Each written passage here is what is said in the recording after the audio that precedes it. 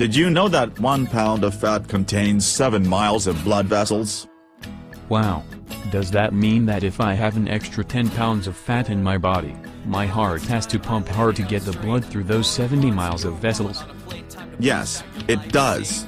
It is not difficult to see why obesity and heart disease go hand in hand. The good news, however, is that the reverse is also true. For every pound of fat lost, your body breaks down and reabsorbs 7 miles of vessels. That is awesome. 1 pound may not look like a lot of weight lost on the outside, but it has innumerable health benefits.